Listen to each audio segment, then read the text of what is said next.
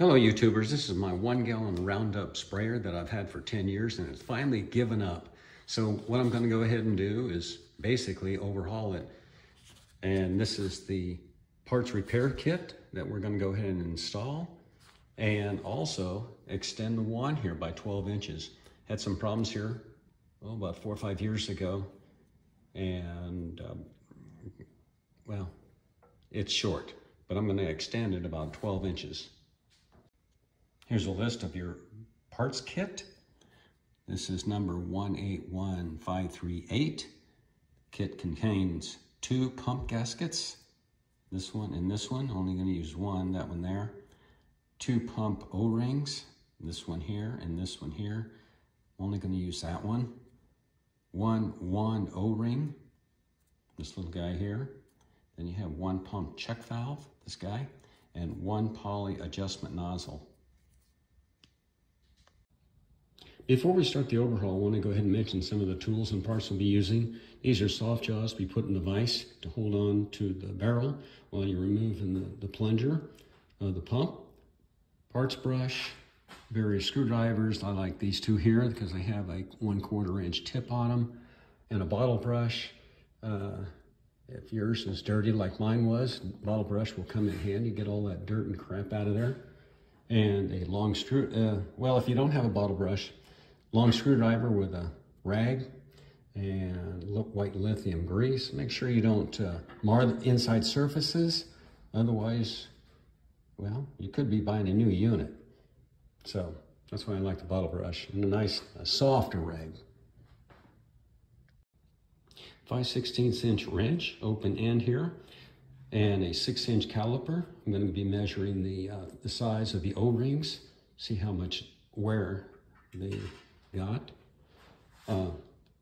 So if you don't have a caliper, you use the 5/16 inch wrench just for measuring the outside of the tube, the OD of the tube, 5/16. Plus your wand tube is 5/16 also.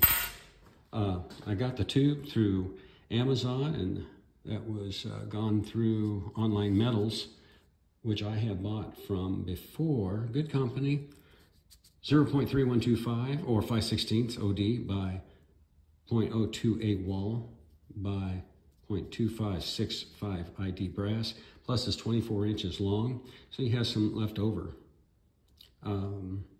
Yeah, I wanted something durable, and $18, okay, fine.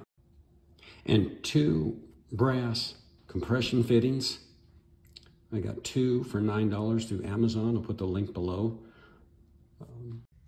Other tools which you might need if you plan to extend the wand. Your tube cutter, 1/2 inch wrench, 9/16, and this is for your compression fittings, so you don't compress it. This is a special tube wrench, and a scribe, and a marker.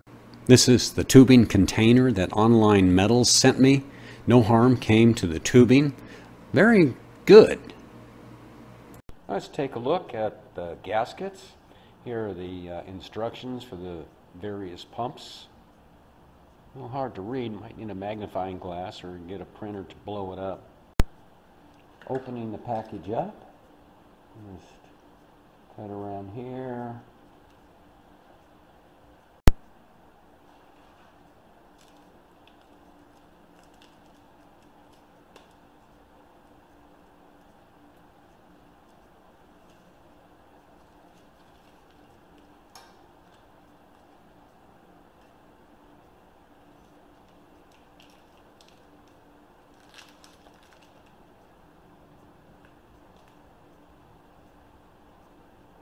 And there's your O-ring for the nozzle. It's already on. They gave you like 2.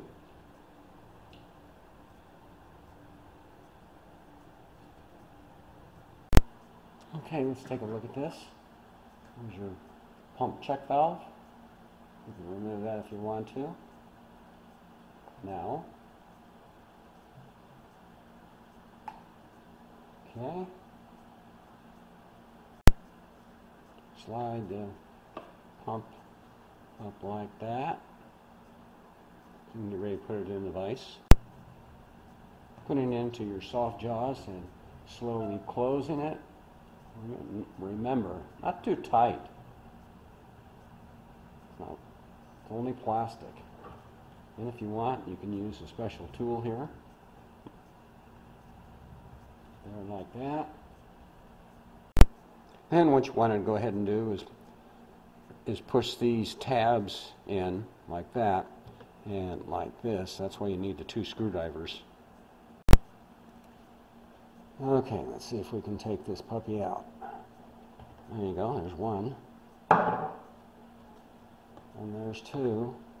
Take off your special tool, and the top comes off like that. Okay, let's take the rod and piston out, and there you have it.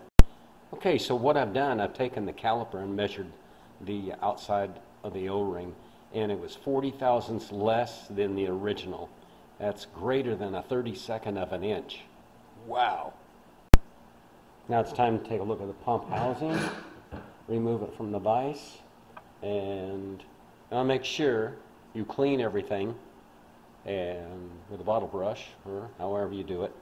Make sure those 4 holes plus the one in the center to hold the check valve are all clean. Let's take off that O-ring. You may need a scribe, but let's see if we can do it with our hands. Yep, hold right off. And you can lube it right now. Now if you decide to go ahead and remove the piston, I've taken it off before and it's 12 1/4 turns, you know, rightsy tightsy, lefty loosey. Oh, I know what you're saying. You didn't clean the piston. Well, I've had it off before, right before the camera shoot, and done it before. There you go. You're getting ready to go ahead and put the assembly back in. A little bit of white lithium grease inside the bore.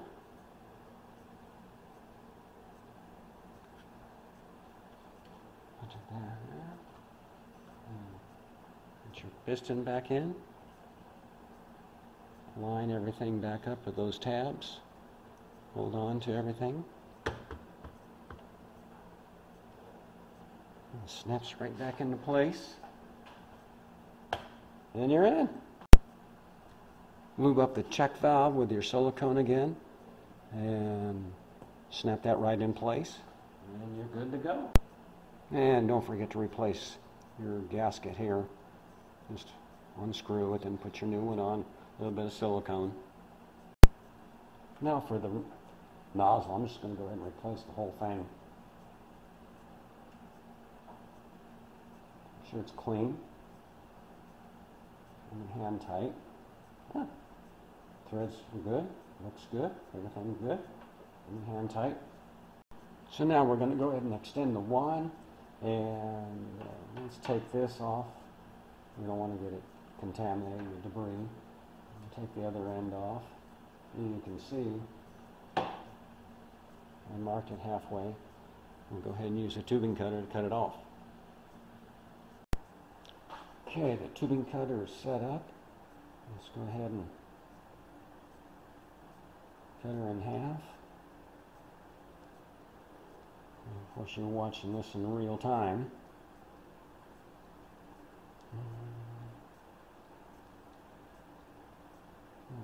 It's coming.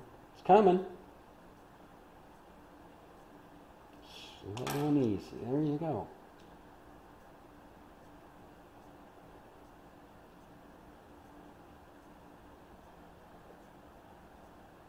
And if you want, best is to clean out the ends and then remove any burrs. So we have our tubing here. You can make it any size you want. I just picked 12 inches and do the same thing. After cleaning everything up, I went ahead and took a measurement. Is 0.25 wall inside here. And make sure, after cleaning things up, that compression ring fits on all the parts here. So what we're going to go ahead and do first as you grab your tube nut there and your ring, and then put it into your fitting here. Thread it on down till it's hand tight. Then 1/2 turn. Might help if I use the right side nut.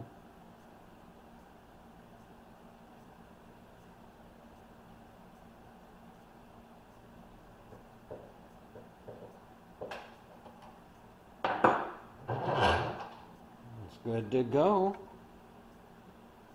1/2 turn after it's hand tight. And do the following to the rest of them. And something I forgot to go ahead and tell you. I like to put a mark after everything is seated inside there. Make sure this thing don't walk out. A little small black line there. Then go ahead and wrench it down 1/2 turn. That should only move just a skosh, a little. Here's another look. Insert the tube. Make sure it's seated. A little compression ring. Nut. In case I'm using a 9/16.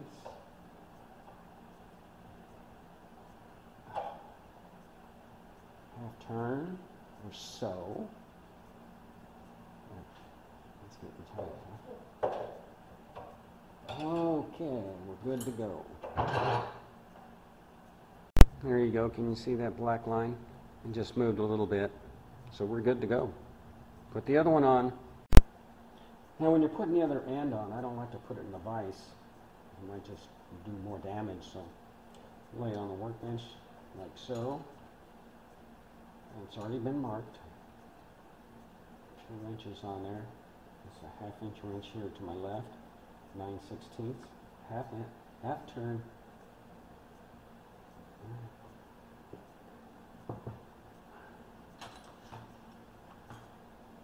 Okie dokie. Now is a good time to go ahead and check the hose to the jug connection. Just unscrew it.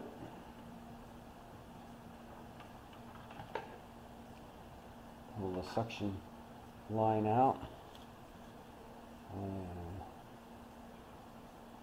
turn that in. You can see the condition of the O-ring. Turning this in to loosen it.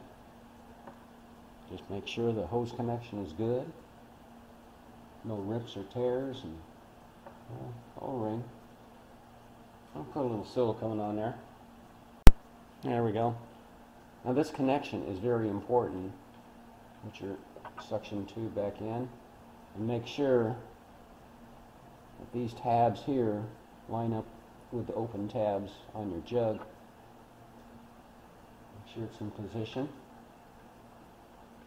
and screw it back down and tight.